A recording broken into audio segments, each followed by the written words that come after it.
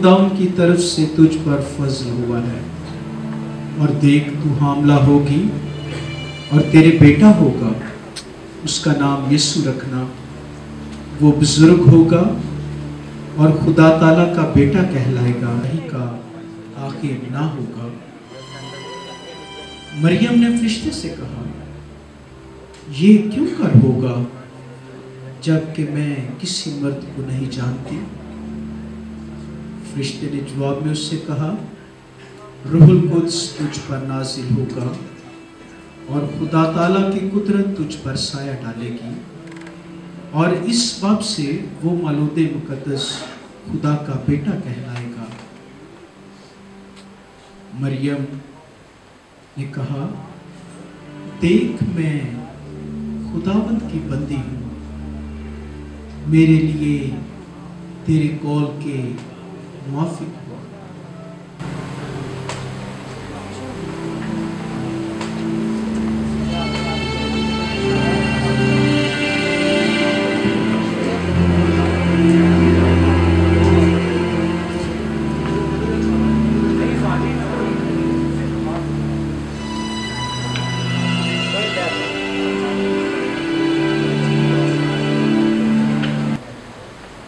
इरादा किया वो इन बातों को सोच ही रहा था कि खुदावंद के फरिश्ते ने उसे ख्वाब में दिखाई देकर कहा,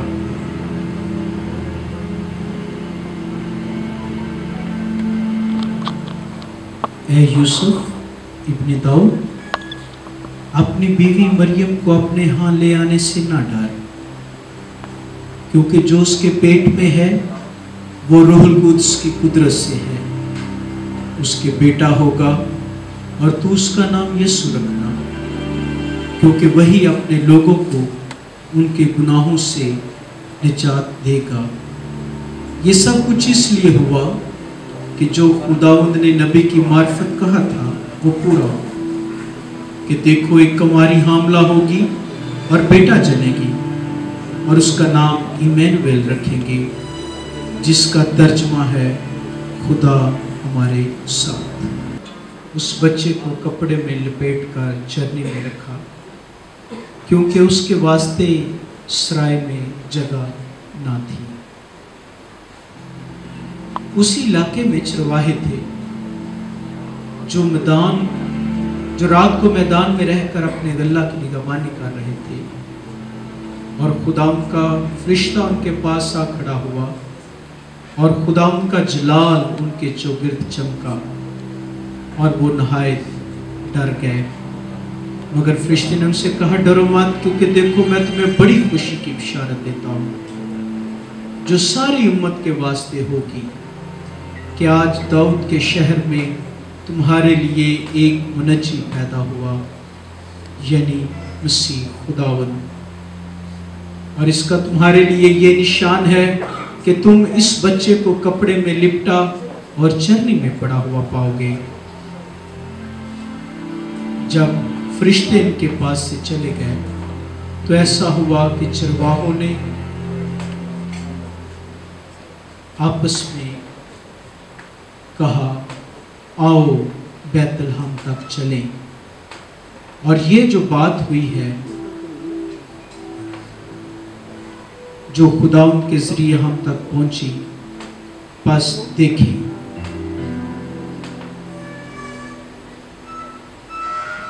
उन्होंने जल्दी से जाकर मरियम और यूसुफ को देखा और बच्चे को चरनी में पड़ा हुआ पाया और खुदा की हम्द करने लगे। जब यीशु मसीह हेरोदेस बादशाह के ज़माना में यहूदिया के बैतलहम में पैदा हुआ, तो देखो कई मजूसी पूरब से यरूशलेम में ये कहते हुए आए कि यहूदियों का बादशाह जो पैदा हुआ है वो कहाँ है, क्योंकि पूरब में इसका सितारा देखा और हम उससे सजदा करने आए हैं। और देखो जो सितारा उन्होंने पूरब में देखा था उनके आगे आगे चला यहाँ तक कि उस जगह के ऊपर जाकर ठहर गया जहाँ वो बच्चा था। वो सितारे को देखकर नहायत खुश हुए और उस घर में पहुंचकर इस बच्चे को और माँ मरियम के पास देखा, इसके आगे गिरकर सजदा किया और अपने डब्बे खोलकर सोना मोर लुबान उनको नजर किया।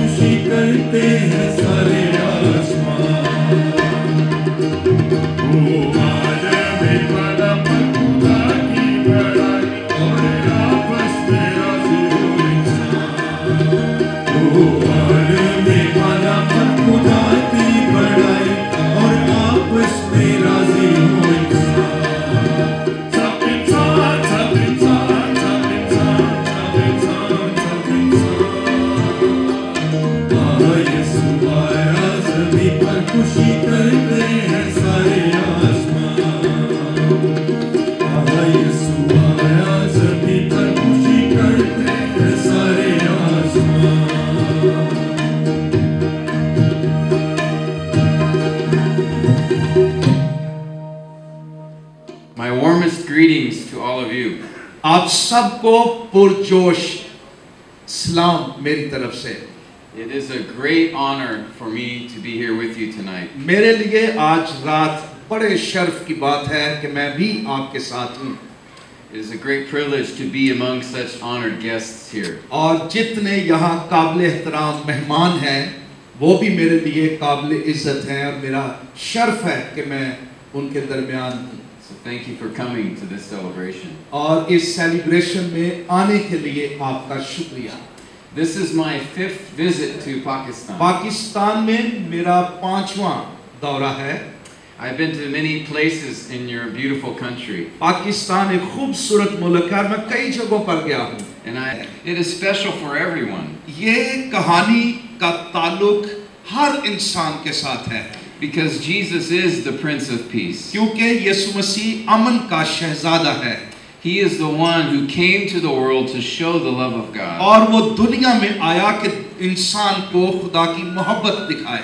And there are 2 places in the Bible which tell us the Christmas story. और बाइबल मुकद्दस में 2 जगहों पर क्रिसमस की स्टोरी जो आपने बच्चों को भी करते हुए देखा लिखी हुई है. One is in the Gospel of Matthew.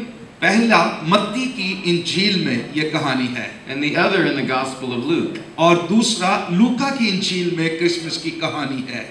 These 2 accounts do not tell different versions of the story. और ये कोई फर्क कहानियां नहीं है. कहानी एक ही है लेकिन 2 अनाजील के अंदर है. But they focus on different details. लेकिन इन दोनों में क्रिसमस की कहानी की फर्क तफसील मौजूद है.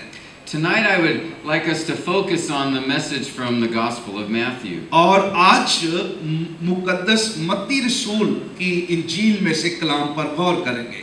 As we heard earlier from the presentation. हमने बच्चों ने जो पेश किया उसको भी देखा. The story begins in the 1st chapter in verse 18. और ये कहानी क्रिसमस की मुकद्दस मत्ती रसूल की इंजील के पहले बाब की 18वीं आयत से शुरू होती है. Can read verses 18 and 18वीं आयत से 19वीं आयत तक पहले मैं पढ़ना चाहता हूँ. अब यीशु मसीह की पैदाइश इस तरह हुई कि जब उसकी माँ मरियम की मंगनी यूसुफ के साथ हो गई तो उनके इकट्ठे होने से पहले वो रूहुल कुद्स की कुदरत से हामिला पाई गई. बस उसके शौहर ने यूसुफ ने जो रास्तबाज था उसे बदनाम करना नहीं चाहता था. उसे चुपके से छोड़ देने का इरादा किया. 18 and 19. So Matthew begins the story of the birth of Jesus. तो मत्ती रसूल इस इंजील में इस तरह से क्रिसमस की कहानी को शुरू करता है. He begins with a shocking revelation. और एक अजीब हैरत अंगेज बात वो करता है. His mother Mary was pregnant, but she was not married. कि मुकद्दसा मरियम हामिला थी लेकिन अभी तक कंवारी थी. And as we saw, Joseph wanted to end the engagement. और उसका मंगेतर यूसुफ उसको जब ये खबर मिली तो वो उसको छोड़ देना चाहता था. Because the baby wasn't his. और वो समझता था ये बच्चा तो मेरा नहीं है. तो उसके ज़हन में ये था कि मरियम बदकार है. But the most shocking thing here is not that Mary was pregnant.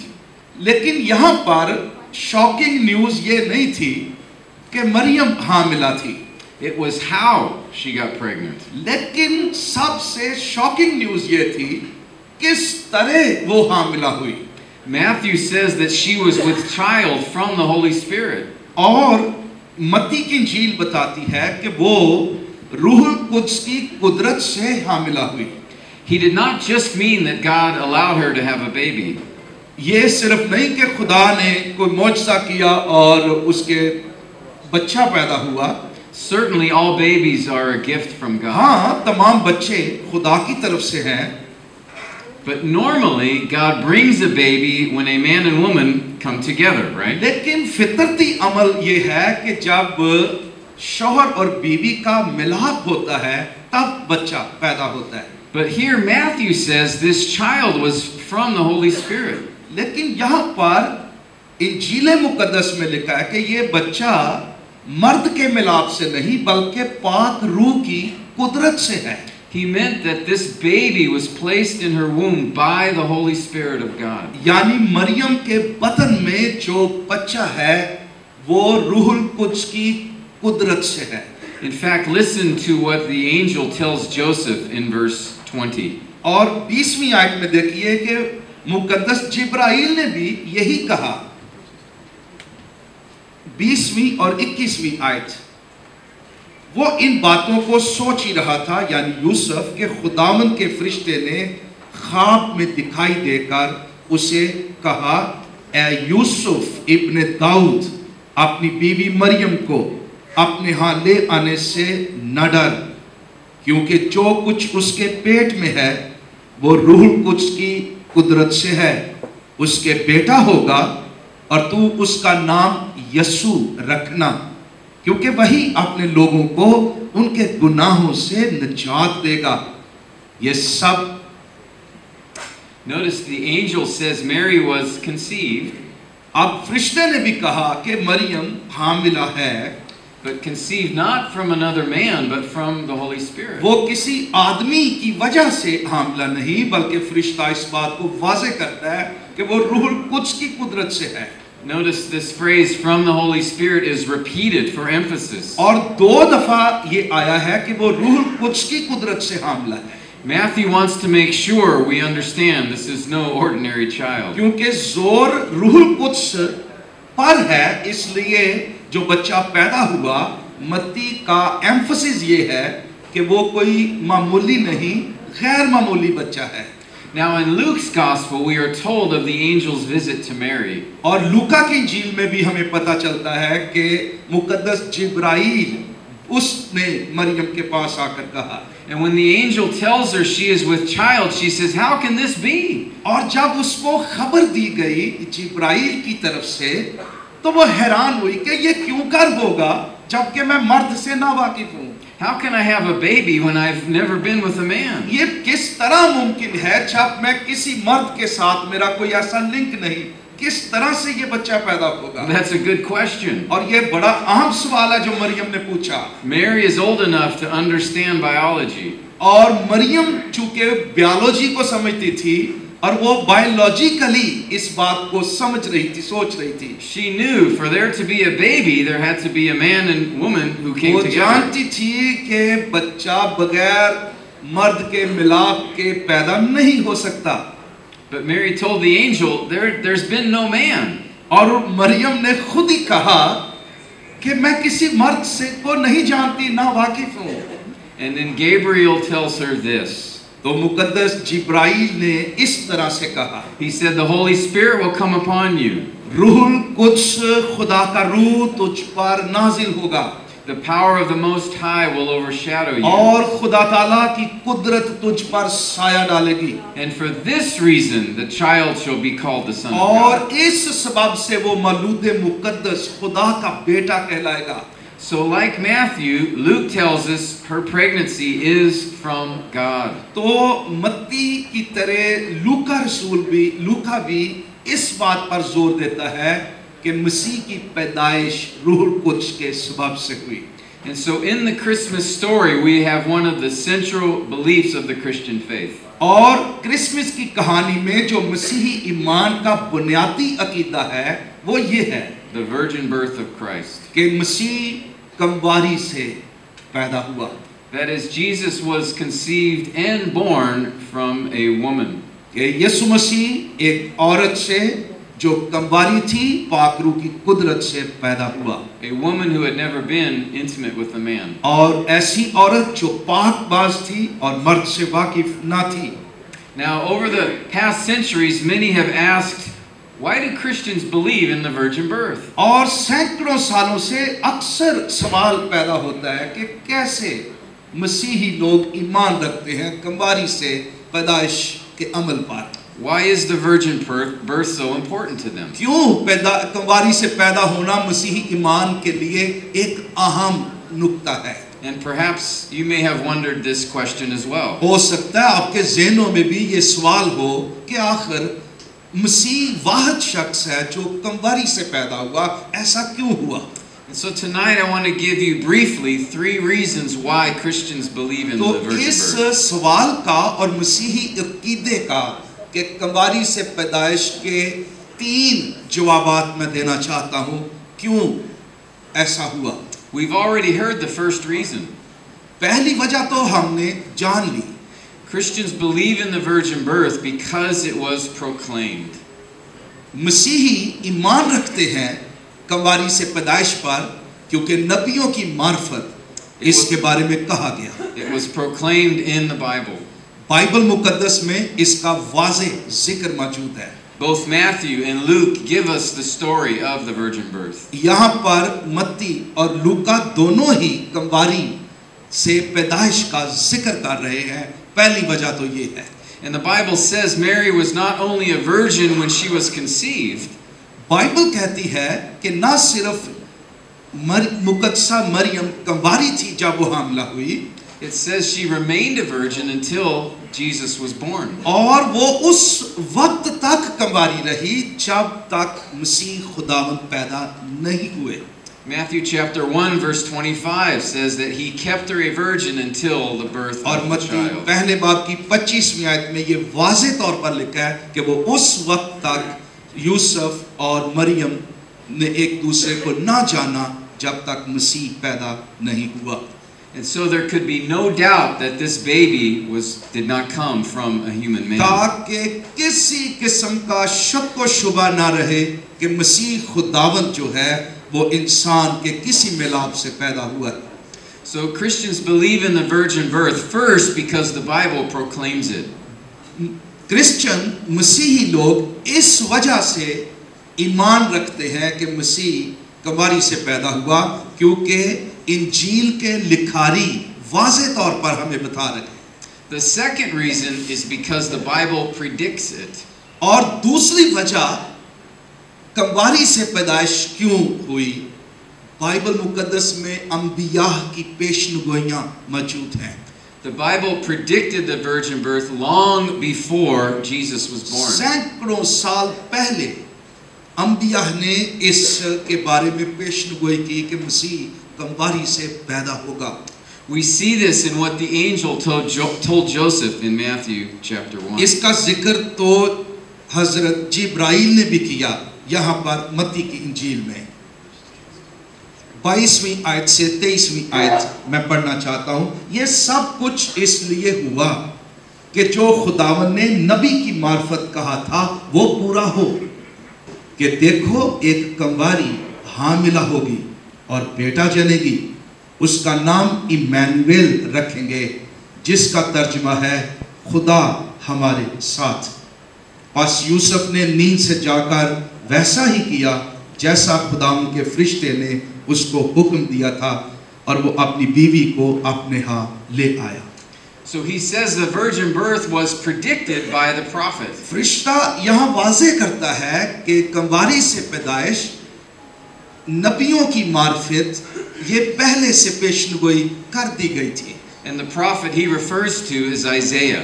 और यहाँ पर जिस नबी का जिक्र है वो यशाया नबी है. In fact, he quotes from Isaiah when he said a virgin would conceive and bear a son. और ये यशाया की किताब के अंदर पेशनगोई पहले से मौजूद है जिसका इशारा हजरत जिब्राइल ने दिया. So Matthew tells us the virgin birth was not something that was invented. और यहाँ पर वाज़ेह करता है मुकद्दस मत्ती रसूल के कंवारी से पैदाइश कोई इंसान की इजाद नहीं या अचानक नहीं हो गया, ये प्लान्ड था, इसको पहले से प्रेडिक्ट किया गया. It was actually predicted 700 years before Jesus और came. मसीह की पैदाइश से 700 साल पहले यशाया नबी ने ये पेशनगोई की थी. And we know someone did not write this later in the book of Isaiah. और ना ही किसी शख्स ने बाद में ये लिखा है या बाइबल में ऐड किया है ये हवाला. Because the book of Isaiah was discovered among the Dead Sea Scrolls. और बहीरा मुर्दार के जो नुस्खे हैं बाइबल मुकद्दस में उसमें यशाया की किताब ओरिजिनल हालत में हमें मिली है. And that copy was 150 years before Christ. और ये कॉपी जो है असल नुस्खा मसीह की पैदाइश से 150 साल पहले का है. And so we know the virgin birth was predicted hundreds of years before. और उस नुस्खे में भी यही पेशनगोई मौजूद है जो असल हालत में आप हमारे पास है. And the prophet Isaiah said this baby would be called Emmanuel. और यसाया नबी ने ये पेशनगोई की कि उसका नाम इमैनुएल होगा, जिसका तर्जुमा है, which in Hebrew means God with us. इब्रानी जुबान में जिसका मतलब है खुदा हमारे साथ. And that's why Luke said Jesus would be called the Son of God. और इसीलिए लूका की इंजील में जिब्राइल ने कहा कि वो इस सबब से मौलूद मुकद्दस खुदा ताला का बेटा कहलाएगा. Isaiah had several prophecies about the Messiah. और यसाया की किताब में तो बहुत सी और भी पेशनगोइयां हैं यीशु अल मसीह की पैदाइश के हवाले से. He also said this in Isaiah chapter 9. और यसाया 9वें बाब में लिखा है एक और पेशनगोई. To us a child is born. एक लड़का हमारे लिए पैदा हुआ. And to us a son is given. और एक बेटा हमको बख्शा गया. And the government will rest on his shoulders. और सल्तनत उसके कंधों पर होगी. And his name will be called Wonderful Counselor. उसका नाम अजीब मुशीर होगा. Mighty God. और अब्दियत का बाप. And Prince of Peace. और सलामती का शहजादा. आप सब हमारे लिए इंतहाई काबिल एहतराम हैं. You all are welcome in this banquet. और मकसद इसके पीछे ये था, पीस फॉर पाकिस्तान. आपको पता है हमारे मुल्क में नफरत, इंतहा पसंदी और इंतशार मजहबी सियासी मुख्तलिफ तरीक़ों से फैल रहा है. तो अपने मुसलमान बहन भाइयों को दावत देने का मकसद ये था कि हम आपस में मोहब्बत की, जगानगत की, पीस की एक सिंबल पेश करें और हम बताएं कि हम सारे पाकिस्तानी हैं. ठीक है, हम सारे एक दूसरे से प्यार करते हैं और एक दूसरे के प्रोग्राम्स में जाते हैं और एक दूसरे का एहतराम करते हैं. फादर ने मेरे लिए बड़े बड़े काम किए और उसका नाम पाक है और उसका रहम उस पर जो उससे डरते हैं पुश्त दर पुश्त रहता है. खुदावंद के कलाम के पढ़े जाने पर उसकी बरकत हो. मैं पास्टर नदीम ज़फ़र साहब को तकलीफ देना चाहता हूँ. ख़ुसूसी तौर पर हम पाकिस्तान की सलामती के लिए दुआ करेंगे. हम खुश आमदेद कहते हैं high court, Lahore high court bar association की जनरल सेक्रेटरी सबाहत रिजवी साहिबा हमारे दरमियान हैं. हम आपका शुक्रिया अदा करते हैं और मैं कहना चाहता हूं कि सबाहत रिजवी एक खातून होते हुए भी मर्दाना वार इस सिस्टम के सामने खड़ी होती हैं जहां पे गलतियां होती हैं और हमेशा हक और सच का इन्होंने जो है झंडा उठाया है. और हम आसमा जहांगीर जो कि हमारी ह्यूमन राइट एक्टिविस्ट थी, उनकी झलक हम सबाहत रिजवी में देखते हैं और हम दुआ करते हैं कि खुदा इनको इन अच्छे कामों के लिए इस्तेमाल करें. उनके साथ हमारे और भी दोस्त आए हैं, हम उनको खुशामदीद कहते हैं. सब एक छत के नीचे इकट्ठे हैं और आज आए खुदावंद ये इस बात का इजहार भी है कि हम एक दूसरे से मोहब्बत करते हैं और हमारे दिलों के अंदर एक दूसरों के लिए इज्जत है. एक दूसरे के मज़हब की भी हम इज्जत करते हैं. ऐ खुदा इस मुल्क के अंदर ये फ़िज़ा कायम हो जाए. हर तरफ ऐ खुदा यही प्रचार हो कि भाई वहाँ मिलकर रहें. इस मुल्क के तमाम ऐ खुदा मुश्किल दौर में हम इल्तिजा करते हैं कि ऐ खुदा तू अपना अमन भेज, सलामती भेज, क्योंकि ऐ खुदा तेरा बेटा यीशु अमन और सलामती का शहजादा है. और उसके जन्मदिन पर जब आज हम सारे लोग इकट्ठे हैं तो इल्तिजा करते हैं मुल्क के अंदर अमन कायम हो. और ऐ खुदा जितने दुश्मन इस मुल्क के खिलाफ मजहबी तौर पर ऐ खुदा या मुल्की तौर पर मुखालफत करते हैं, हम सारे मिलकर आपके सामने ऐ खुदा इल्तिजा करते हैं कि उनको कंट्रोल कर और उनका मुकाबला ऐ खुदा हम इंसान नहीं कर सकते, तेरे फरिश्ते ऐ खुदा करें। और ऐ खुदा आज की इस सारी महफिल के लिए जिसमें ऐ खुदा हम सारे लोग इकट्ठे हैं, हम अपने भाई पास्टर मॉरिस बशीर के लिए जिसकी वजह से आज हम सब यहाँ पर इकट्ठे हो सके, और अपने सर डॉक्टर टीम के लिए और ऐ खुदा पूरे सिस्टम के लिए, पैराडाइज फाउंडेशन के लिए, और ऐ खुदा दुआ करते हैं कि आने वाले दौर में इसी तौर से हम एक दूसरे के लिए बाइस बरकत और बाइस खुशी होते रहें। And Dr. Morris Bashir, thank you very much for such a brilliant translation and for enlightening us with your knowledge regarding Bible. We are very thankful for your presence among us as well, and we are grateful that you have spared time and came to us to encourage our community. और मैं यहाँ पे सब दोस्तों को भी ये कहूँगी कि ये मज़ाहिब जो है, ये मज़ाहिब एक ऐसा टूल है जो हर इंसान को जिसने जकड़ा हुआ है, लेकिन मज़हब कोई भी कुछ भी प्रीच करे, एक बात हर मज़हब के अंदर मौजूद है और वो है इंसानियत का दर्स। और हर शख्स के लिए ये बड़ा इम्पॉर्टेंट है समझना कि वो बाइबल है, वो तौरात है, वो कुरान है, वो गीता है, कोई भी किताब है, उसमें इंसानियत सबसे पहले है और उसके बाद ये मज़ाहिब आते हैं। इन मज़हबों से निकल के हमें ये सोचने की ज़रूरत है, ये देखने की ज़रूरत है कि हम इंसान पहले हैं और इस दुनिया में इतनी नफरत बढ़ गई है कि इंसानियत बहुत पीछे रह गई है।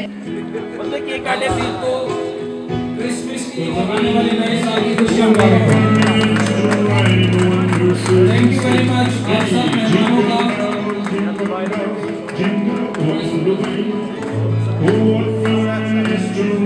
आप ताली बजा सकते हैं सारे सर